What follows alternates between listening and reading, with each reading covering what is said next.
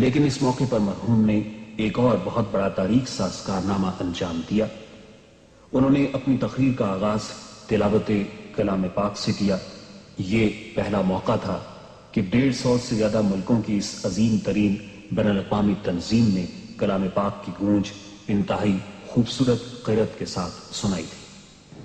On behalf of the General Assembly, I have the honor to welcome to the United Nations His Excellency General Muhammad Zia-ul-Haq, President of the Islamic Republic of Pakistan, and to invite him to address the Assembly. أعوذ بالله من الشيطان الرجيم. بسم الله الرحمن الرحيم. الذين أخرجوا من ديارهم بغير حق إلا أن يقولوا ربنا الله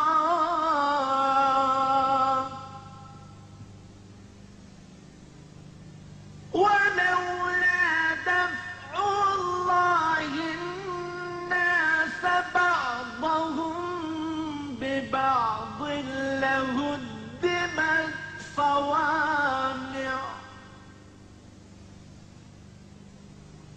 لهدمت صوامع وبيع وصلوات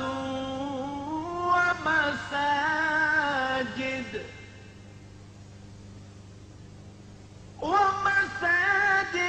يذكر فيها اسم الله كثيرا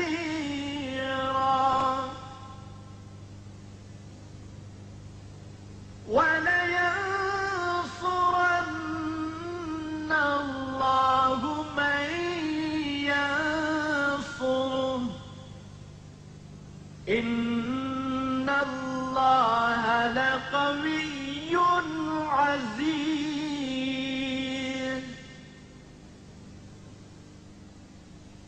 الذين إن مكناهم في الأرض أقاموا الصلاة وآتوا الزكاة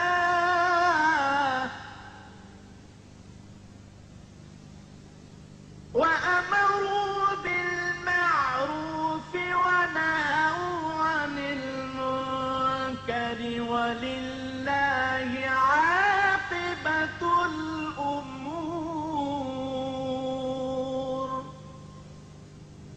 صدق الله العظيم.